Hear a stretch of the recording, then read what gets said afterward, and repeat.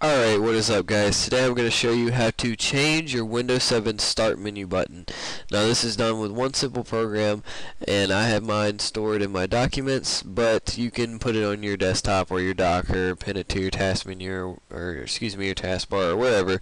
But this is the Windows 7 Start Orb Changer. Now you just double click and you hit run, and this is what it looks like. And you can come over here and hit this arrow and it'll expand, and it has some options here for you to select and go through. Pretty much all you do is you hit change, and then it's going to open up a window here.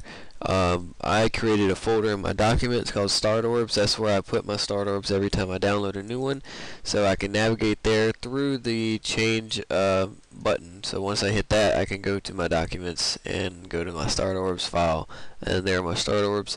All you do is click on it and then you hit open. I'm not going to do it for video purposes because of the fact that it has to reload the taskbar and everything, and it's best if you log off afterwards and then log back on for it to take full effect, so you get the complete taskbar button. But pretty much all you do is you hit change, come here, you select the one you want, and you hit open, and that's pretty much it. And yeah, that's pretty much it. I'll provide the download link for this program. It is the Windows 7 Start Orb Changer version 4, and you can get it from several different places on the internet. I got it from softpedia.com.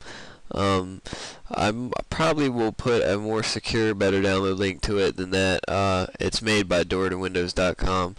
Yeah, that's a great program, guys. Check it out. I highly recommend it if you want to change your start menu button. But yeah, that's pretty much it. So rate, comment, subscribe, and I'll see you next time, guys. Later.